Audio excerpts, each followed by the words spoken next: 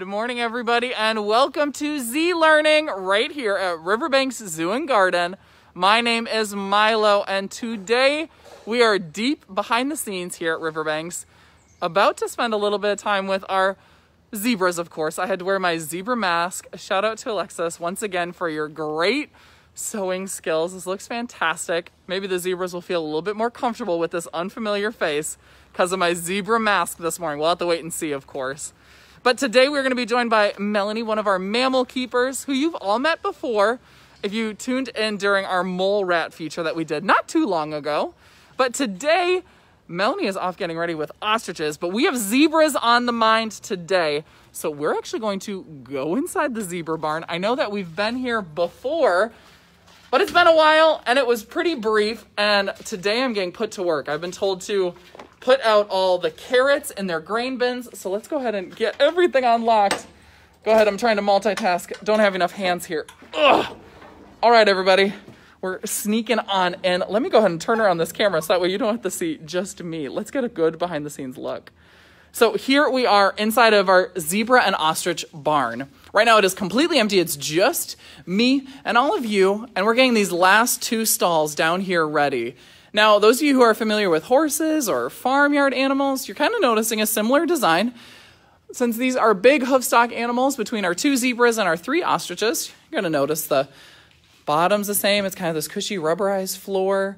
And we have our waterer in the back, of course. And then a quick breakfast too. And today, Melanie already got all of our grain all set up and ready. So let's go ahead and dump these in. Sorry if we're breaking up a little bit for you folks. We're just going to give a little bit in here. But don't worry, we're not going to be staying too long inside the zebra barn. We're going to go out and see them shift and prep their habitat. So hopefully you can tune in for the whole thing. So we have Forest and Gus. Both of our zebras are going to be hanging out in here for just a second. Now, mainly this barn is for safety. If we ever need to bring them in for inclement weather, there is breakfast, carrots, and a little bit of grain for our zebras. But today here inside Zebra Barn, we're going to go ahead and get a quick little look around. They have all these different shift doors that are automatic. That way our keepers can safely open and shut things from our garage doors to all these different areas. And then, of course, if we need to, our ostriches can come in here as well. But they have their outdoor paddocks this morning that they're going to be hanging out in. So let's go ahead and turn back around this camera. Once again, I'm juggling the rest of these carrots. I don't want to use all of them up because Melanie's going to be doing a little bit of training with our zebras as well.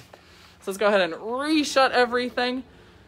Safety is, of course, the most important thing. And zebras are very powerful animals. They're very strong and very strong-willed as well. Big personalities. So we want to make sure everything is nice and secure, of course, for them. So we'll get everything all locked up. That way Melanie is all ready. But let's go ahead, head back on outside. Hopefully you all can see a little bit better now that we're outdoors, have a little bit better service. But we're going to be heading on into this kind of back paddock area. It's still behind the scenes. But those of you who've been tuning into Z Learning, you know where this is. It's where we've met our ostriches for ostrich bath. We've hand-fed the ostriches before. And today, instead of focusing just on ostriches, we're focusing on just the zebras. Now, Anna, age 10, that's a great question. How many zebras do we have? Well, not counting my mask, we have two zebras, two males. Their names are Gus and Forest. And here in a second, they're actually going to be shifting behind the scenes. Right now, the zebra and ostrich barn is right behind me. But we might as well, since we're over here, say good morning to our ostrich friends. Let's turn around this camera quick. Somebody's having breakfast right on over here.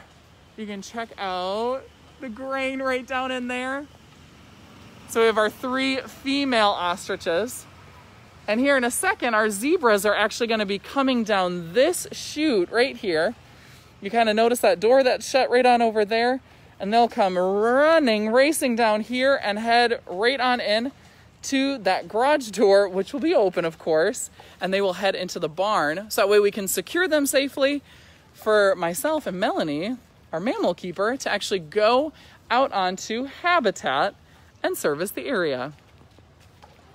Sarah, age 13, I saw your question about why do zebras have stripes? It's not just a fashion statement, I promise. In fact, if you check out our caption today, you'll learn a little bit more about why zebras have stripes. And it's actually, surprisingly enough, It's to keep them safe from predators. By having zebra stripes, when they hang out in big groups, it's hard to tell who is who, which means that it's harder for the predators to pick out an individual from the group. But let me go ahead and turn around this camera real quick and give a big good morning to Melanie. Nice to see you this morning. We got our zebras right behind us. Melanie, you do your thing. I think we're gonna go ahead and start shifting them in. It looks like both Forrest and Gus are ready for us to get started today.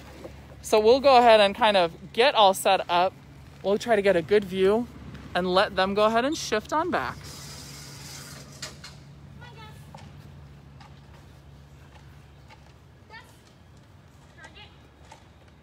Faith, I just saw your question about how fast can zebras run. They actually can be clocked in right around 35 miles per hour. So they're pretty quick animals. But of course, with all of our animals here at Riverbanks, we go at their speed. If they're wanting to go a little slower today, we're gonna take it at their speed instead. And in fact, we're starting to head into that shift right here with Melanie. We're gonna kind of stay back over here so that way our zebras can focus on her instead of us. I saw a couple of different questions coming through about how old are our zebras. They're each about 5 years old, and zebras can live to be into their 20s. But a part of the shift area is actually then closing them in so that way they get comfortable and familiar with being in a tighter space. Sorry for the plane overhead if that's interrupting your hearing of this. But by being in this kind of squeeze area, it means that we can get a better look at our zebras, maybe for a medical procedure. So we want to keep it as a very positive environment for the zebras. So that way they know that they get tons of rewards in there, like carrots. And Melanie's doing a great job kind of multitasking. And we're going to actually be heading all the way down that chute with them. But Forrest over here is still hanging out inside the habitat. Y'all are wondering about zebra stripes and why they're all so different. Well, just like how people come in all different appearances, zebras do as well. In fact, zebra stripes, it is said, are just as unique as our fingerprints. So they each have their own unique design that's just based on genetics, but we definitely can tell our boys apart based on their personalities and their stripe patterns. Oh, look at that big neck stretch. I noticed that y'all are mentioning how much we're breaking out today. Hopefully, if you go ahead and refresh your page, maybe you'll be able to see and hear us a little bit better. Unfortunately, we can't do much about the service once we are back here. We can't really move our zebra home. But now it's going to be Forrest's turn to head on into our chute. Carrie was wondering, where are these zebras born? Both Forrest and Gus were actually born at an accredited zoo down in Florida before they moved here to Riverbanks. Heading on into the chute, we're going to go ahead and kind of take a little bit of a step back so that way he has a little bit more room to focus on what he's getting asked to do.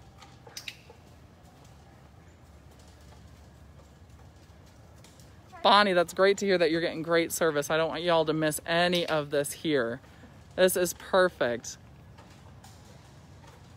So Jackson, they eat lots of different types of fruits and veggies, but I would say that's more of a special treat in their diet. It's not going to be a big portion of their meals. Instead, most of their food comes in the form of hay and grasses, fresh leaves as well. Anna, you are absolutely correct. Our zebras love to eat apples. And sometimes they actually do get unflavored popcorn, minus, of course, the salt and the butter.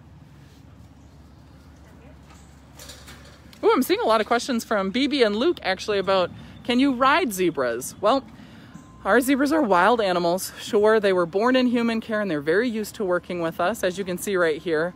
But no, we definitely do not ride zebras. In fact, that has not been a very successful practice anywhere around the world. And the main reason why is zebras have a very natural wild instinct. Even though they're closely related to horses, they look a lot like horses, they behave very differently than horses. Like I said, they are definitely potentially dangerous animals. So of course, we take everything at their speed. We're gonna go ahead and just kind of give them a little bit more room so that way Forrest can focus on shifting this morning. Ella was wondering, why are the zebras and the ostriches actually together here at Riverbanks? Well, naturally, out in the grasslands of Africa, zebras and ostriches would share space. They would actually share a home range. In fact, oftentimes out in the wild, you'll notice different species spending time together to have more eyes to look out for predators. So it's a great way for us to kind of recreate that kind of mixed species habitat.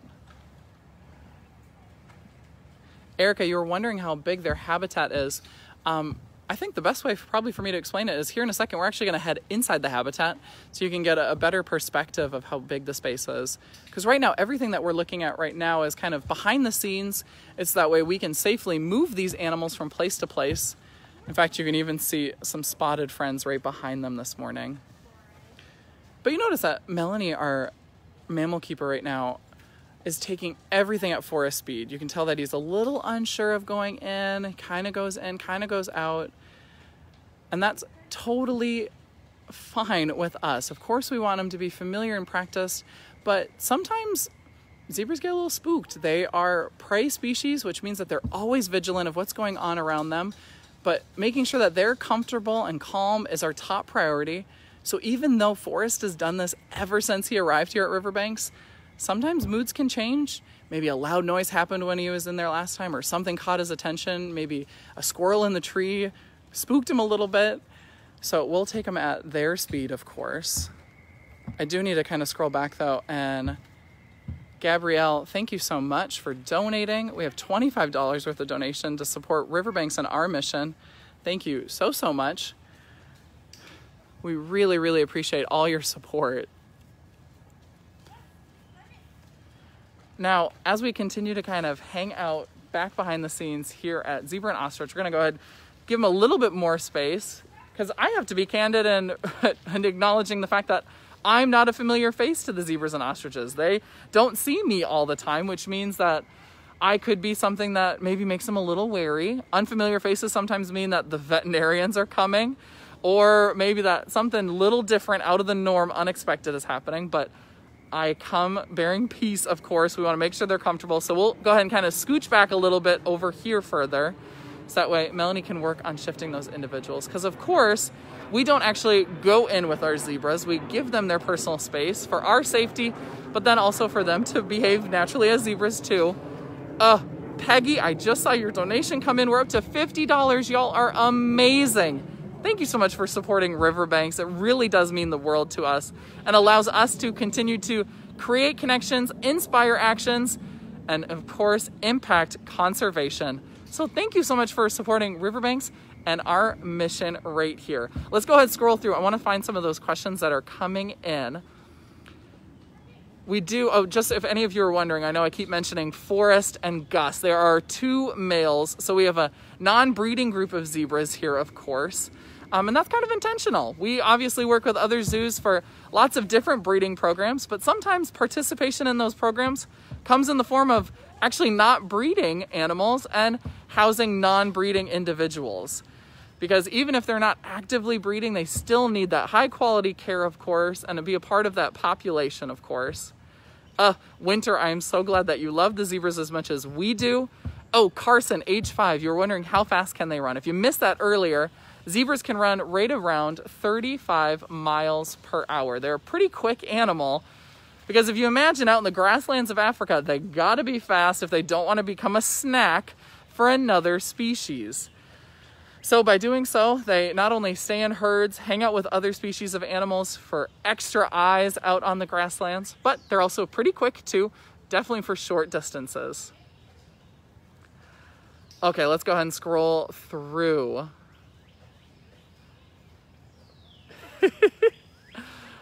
Chris, I think that is very funny. You know, a lot of times here at Riverbanks, we are constantly being outsmarted by the animals. It is such a pleasure to work with all of these different amazing animals and see all of their different personalities come through.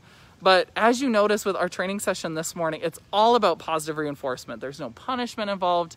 Melanie is coaxing him through with all those different rewards, opening those different shift gates so that way he feels comfortable, so that way they can focus on a nice calm interaction. Because like I said, this is a normal part of their routine. This is something he has done over and over and over again. But every day is different, of course, and moods change, of course. Sometimes I have a grumpy day, or sometimes I'm really perky and excited, and our animals are the exact same way. They're individuals, and we treat them as such too. All right, let's go ahead and, Audrey, H4, was wondering, how many zebras hang out together in the wild? Great question. It actually depends on the species. There are different types of zebras out in the world, and some like to kind of hang out by themselves, but the variety that we have and care for here are plains zebras, not because they're plain, but because they live on the plains or the grasslands of Africa, and they like to be in very large groups of individuals. So herd size could range up into the hundreds even, but even down to just a small handful of individuals. It all depends on all those resources. They want to make sure that they can eat. Molly was wondering, what might snack on zebras? Definitely lions, hyenas on occasions, and maybe even leopards, and maybe some brave cheetahs. There's lots of different predators in Africa, but definitely lions are going to be their main predators. That is for sure. Let's go ahead and find some more of these questions. I love all these different shout outs for zebras. It sounds like y'all are such big zebra fans. I'm so glad we're doing a feature this morning. We are now up to 3 different donations. We've raised $70. It looks like Lisa went ahead and donated too. Shout out to Lisa. Thank you so much. Melanie is still working on shifting those zebras back, but like I said, we went ahead and scooched back. So those of you who are just joining us, we are here behind the scenes at Zebra and Ostrich, and we are a part of a normal routine. We are literally in amongst the typical action. So patience is a virtue, especially when you're working with animals of all shapes and sizes. Elena, age 10, was wondering, what is the status of zebras in the wild? Well, plains zebras specifically, they are considered near threatened. So not endangered, not vulnerable, but near threatened. So they're a little bit further down the risk line, let's say. But other varieties of zebras, say like mountain zebras or Grevy's zebras, those zebras have very different population dynamics. And unfortunately, they're not nearly as stable out in the wild. Laura, I completely agree. I think somebody might be looking for some extra snacks. Daniel, absolutely. All of our staff here at Riverbanks are wearing our masks, of course, and keeping a safe distance, of course. Stevie, okay, this is a little off topic off of zebras, but you were wondering about the hyenas we used to have here at Riverbanks. In fact, they lived here right when I started working and was a part of the Riverbanks family. But our 2 hyenas actually moved to another zoo. They were transferred years ago, almost 5 years ago now, to the Phoenix Zoo in Arizona. And they have their own habitat there, and they have been thriving. Our collection is constantly changing. We're moving animals, working together with other zoos. And that is such a great example of that. Y'all are sending in such great questions. Keep them coming. We'll go ahead and try to see if I can scroll through all of them as we go. It is so great to see all of you. Now, we are ready and waiting for, once that shifting does happen successfully and we officially get our zebras out, that eventually we'll kind of prep the area and get the habitat all ready for them today. Now, Anna was wondering, how long do zebras typically live for? Well, average lifespan is usually around into their 20s, so about our 5-year-old individuals are pretty young.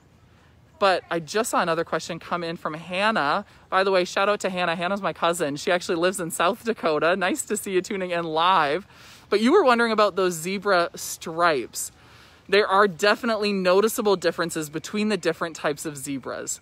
Plains zebras, for example, kind of match my mask. They have really thick stripes with really chunky blocks, whereas Grevy's zebras, those really big zebras, they have really thin stripes. I encourage you all to do a Google search later on after we're done live here, and I would encourage you to check out what they look like, because they all have their own unique appearance. Now, right now, we are still hanging out behind the scenes, using our patience, of course, while our zebras decide to kind of go around their business. Let me go ahead and turn around this camera, though. You're probably done seeing my face. The zebras are super curious of us over here, so what we're going to do is we're actually going to make our way past the zebras, and we're actually going to head further down the chute. Hopefully that will help out Melanie a little bit. Let's go ahead and turn around this camera again. You do your thing. You keep on doing it. We're going to head on over here. Difficult today. They are doing their own thing today, which is perfectly fine. So I think we should go ahead, head on over, see what our ostriches are doing. Maybe I'm the variable that's throwing off our zebras this morning. So let's go ahead and turn around this camera and say good morning to one of our ostriches. Check out, somebody's having breakfast this morning. I gotta be careful of my equipment though. Our ostriches love the shiny pieces of our camera equipment. But we have 3 female ostriches here. And if you've tuned into Z Learning before, we have done big bath sessions with our ostriches. We've shifted with them before as well. And right now they're hanging out in their little behind the scenes areas as well. And eventually they too will shift out on habitat for the day. But those of you who haven't caught that Z Learning feature with our ostriches, I encourage you to check out our YouTube channel. It's Riverbanks Zoo and Garden. Just go ahead and search that on YouTube. You'll find our channel, and we actually have every single Z Learning feature up there. It's an easy way for anybody that you know that doesn't have a Facebook account to still tune in for all those features. We always post them the same day that we do all of this different exciting stuff, so that way you can share them with friends and family that maybe need a little bit of zebra and ostrich in their life. Let's go ahead and scroll through some more of these questions and see what y'all are wondering about. Ooh, Don was wondering, what do ostriches eat? Well, today they're probably having a little bit of soybeans, probably some carrots as well, but they definitely much prefer vegetation. They're not super keen on eating meat. They are vegetarians, of course, but our zebras are starting to head into our chute right now. Oh, Don, you were also wondering, do we trim our ostrich wings? We actually don't. They keep them preened themselves and care for them on their own. And of course, since ostriches don't fly, they really have those feathers to stay warm, cool off, of course, too. But we do not trim those feathers whatsoever. That'd be a pretty big task, just considering their very large size. Ryan, age 5, was wondering, how tall do the zebras get? We're going to even scooch a little bit further back, so that way we're not in Melanie's way. That also ranges based on the species as well. I know that we had talked about Grevy zebra, mountain zebras, plain zebras. The variety that we care for here at Riverbanks is actually the smallest species of zebra. They are considered to be the shortest. In fact, a Grevy zebra is taller than I am. In fact, sometimes they measure about 5 feet high at the shoulder, let alone their big head over top. They're a very big animal. But let me go ahead and turn around this camera because we officially have zebras in the chute. You know, a little patience goes a really long way with animals. And now what we are going to do is Melanie is going to actually head on back. She's going to be shifting the boys back into the barn. We're going to stay out here though. You're good to go. Yep. We're going to hang it down over here. And eventually here in just a little bit, we're actually going to head into that zebra and ostrich habitat. So keep tuning in because here in a second, we're going to go out into the exhibit and get put to work because our ostriches are so ready to head on out there. They've already had their breakfast. They were waiting patiently for their neighbors, the zebras. But let's go ahead and turn this camera around because you want to see our zebra boys, of course. Now, this chute area that they are in right now, once again, leads over to that garage door. You can see that it just opened up. Melanie's going to be calling them in. And we might actually need to move once again just to make sure that the zebra boys are comfortable. So that way they're going where they need to, of course. Oop, but of course we got to take a little bit of a bathroom break quick. Y'all are getting the full Z Learning effect over here at Zebra and Ostrich. Let's go ahead and kind of make our way over here, kind of walk with the zebras. Hopefully they're going to make their way with us this morning as we head down closer to their barn. So that way we can get them secured to go ahead and head them out on habitat this morning. So however we can set them up for success, that's what we're all about. But we have to do it safely, of course, too. We can't just go in there and ask them to go do something. They do know their names, though, and that training is extra important. But we're going to kind of hang around over here. Melanie's actually over here near the barn, waiting to kind of shift the boys back and in. And we might just have to kind of play it by ear this morning. This Z Learning is so authentic for all of you who've been tuning in. You've always been wondering, how do we coordinate all these different things? Well, it takes a bit of coordination, but we always gamble it because the animals do get to make their choices. And if they want to take their sweet time, they are absolutely more than welcome to. So we're opening up the garage door, making sure that they have the option to head on back. But you know what? At the end of the day, the zebras might just not be in the mood to get on into their barn. I guess they didn't realize that I went ahead and dumped some delicious carrots in those grain bins, that they should be wanting to zip on back there, run on in and have their breakfast. I guess they're not super hungry this morning, I'm gonna guess. Let's go ahead and scroll through, see if I can find more questions that y'all are wondering. Good morning, everybody. It is so great to see all of you still tuning in live for our Z Learning features. Keep all these different questions coming.